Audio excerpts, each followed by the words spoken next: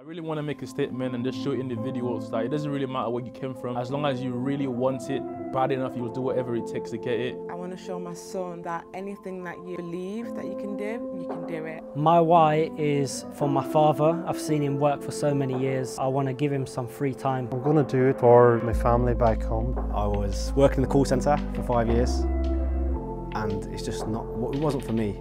I was recently made redundant during lockdown and found that property was almost my way out, so it was a blessing in disguise. Money equaled happiness to me, and the more that I grow and the more that I evolve, I realise money doesn't actually equal happiness. It really doesn't. What equals happiness is freedom. Let's not waste some time talking to me then. Get on the phone. Oh my god. I'm stressed on their behalf. Alright lads. The room to get away from everybody. Not even one of them can close a door. 10 contestants, 5 challenges, but just one shot to financial freedom. I'm the underdog. Mind blowing. You're evicted.